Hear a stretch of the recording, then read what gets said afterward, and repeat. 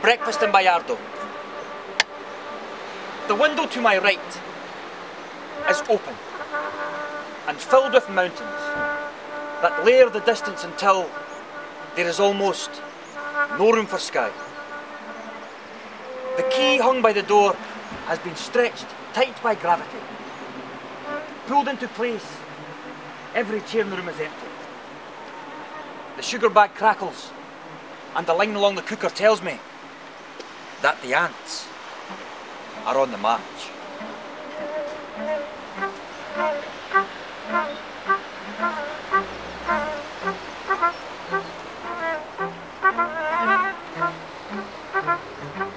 There's hundreds of birds on the roofs.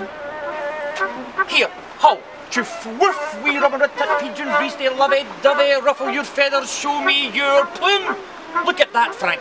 Not a look, not a nut. Plod on then, mouldy breated. Whoop, whoop. Look at that. Bingo, foogle, boogaloo. That's not even a crow. That's a dinosaur. There'll be teeth in that beak, that's for sure.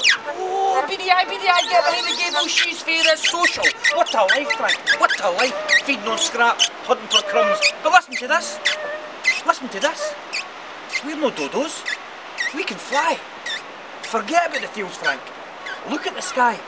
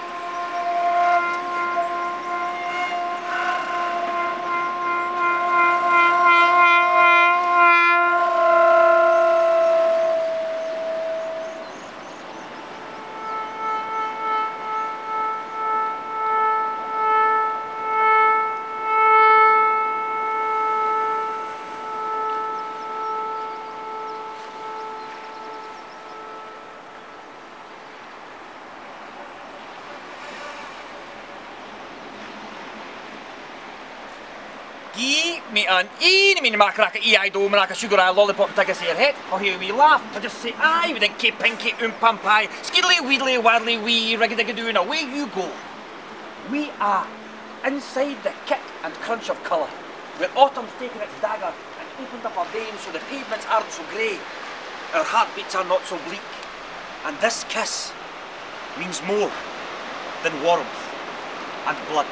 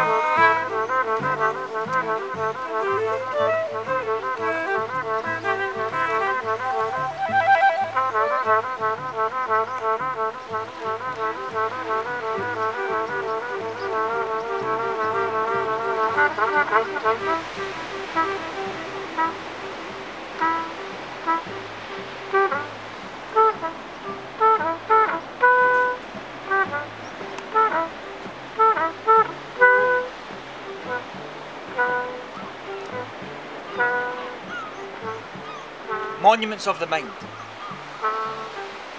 Three men sit at the kitchen table. My grandfather smokes Goldie Virginia. Making a roll-up has become his ritual. He teases tobacco from the tin because his fingers help him think. My father smokes silk cut and has a certain way of holding a cigarette, trapping it at the base of his first two fingers and lifting it to his mouth so his hand covers the lower half of his face. I don't smoke, but there's a bowl of soup in front of me. Both men like to see me eat. The room has been stained by 2 lifetimes of tobacco smoke, and it doesn't physically exist, but it's where I come for advice. In fact, both men no longer exist, but their voices are as familiar as my own feelings. I slam my spoon onto the table. Well, if that's the way it is, then that's the way it is. That's the way it is, says my grandfather. My father nods his head. He says, that is the way it is.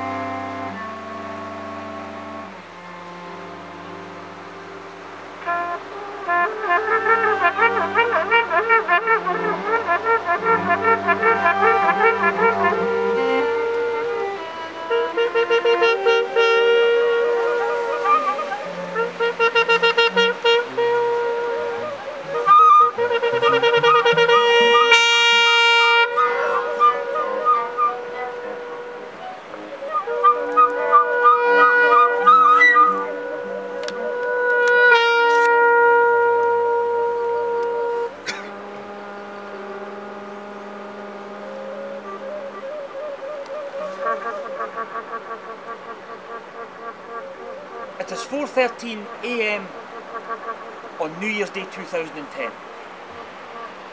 My curtains are half closed. Moonlight shows me the woman sleeping with her back toward me. She has the outlines of stars tattooed onto her spine. Each one smaller until the void beneath the duvet makes it difficult to see. Tonight is the first time we've met. With the tips of my fingers, I touch the distance between the first two stars. Then I half that distance, and half it again, and half it again. Because infinity isn't space and time. It's a process.